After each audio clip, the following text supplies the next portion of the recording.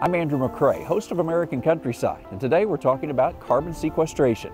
At the simple level, the Bayer Carbon Program is we incent growers to adopt climate-smart practices such as no-till, strip-till, or cover crop, and we reward them for implementing those practices on their farm. So tell me, there are different programs out there, but why a carbon program with Bayer? With our carbon program at Bayer, we've kept it simple, and we reward growers on a per-acre basis based on the practices that they've implemented on their farm versus the amount of carbon they've sequestered.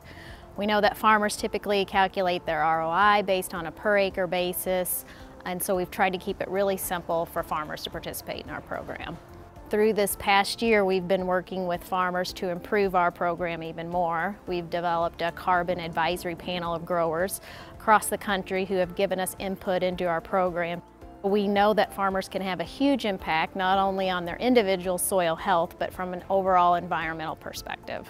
If I implement these practices in 2021, then in 2022, the expectation is I can continue to do them and continue to be rewarded, is that right? That's exactly right, and we're looking for farmers who want to make a long-term commitment, change their practices. We know the impact that it will have on soil health and the impact it will have on the environment.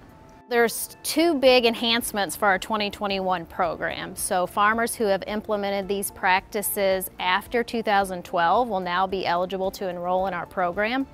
And we significantly enhanced our eligible geography for the 2021 season. If I want to get started in this, I could do it on some fields and get started and then grow if I want. Our minimum requirement to enroll a field is a 10-acre field. I would encourage farmers to go out to BayerCarbon.com, learn about our program, see if it will work for them.